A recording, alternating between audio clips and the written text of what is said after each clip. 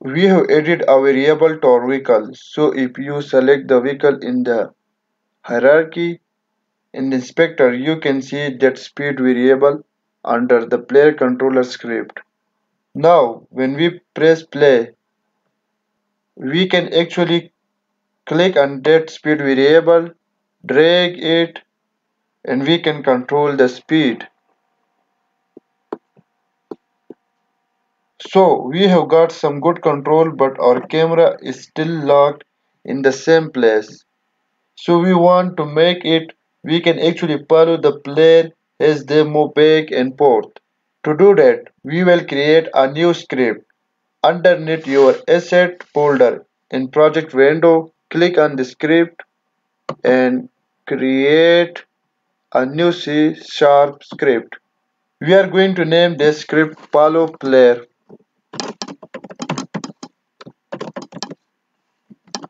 because this will attach to our main camera.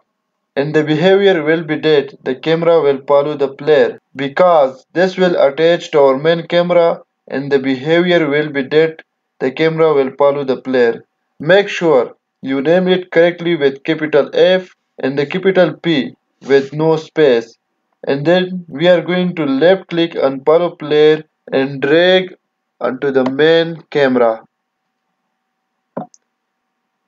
Now if you click on our main camera in hierarchy, you can see the follow player script has been applied as a component. So now we are going to open follow player script in our IDE. Our script has opened in our IDE, and what we are going to do is we are going to use a public variable, but in a very different way this time. We can actually get a public variable, and what we are going to do is we are actually going to use a class or a type, in this case a game object. And like I said before, things like our obstacle or our vehicle are game objects in our project, and we can get references directly to our different game objects like our player. Now we will save our script, Control S. If we check in Unity, you can see now on our Power Player script, it is added this line of code, public game object player. If we select our main camera in the hierarchy, you can see that the Palo player script has this player variable and it is looking for a reference to a game object now. And so, in fact, we can actually left click and drag our vehicle to this box. Now our player variable is tied to our vehicle.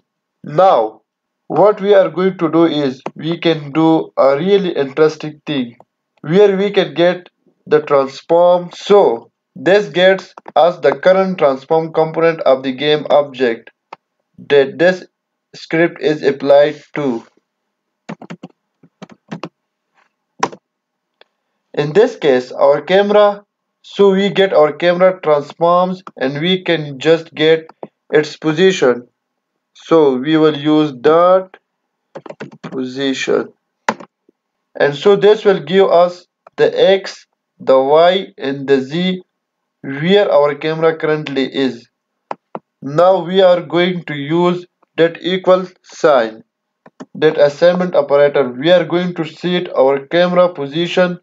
Now that we have a reference to our player, we can actually use player. The player has also a transform component, so you will use transform dot position, and we can actually get that position from the player's transform component. And then if we use semicolon to end our statement here, to end our statement we will use semicolon at the end of this line, and make sure we save Control S. Now our camera position will be set to the player current position. So now if we check our Palu player that we have saved our script or not, you can see that line of code in inspector.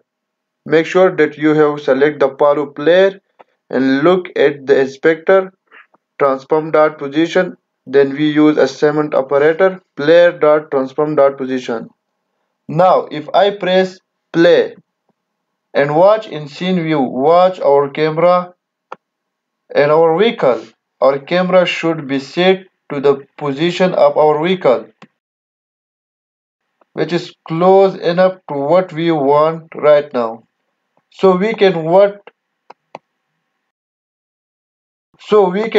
it as it drive down the road, runs into different boxes.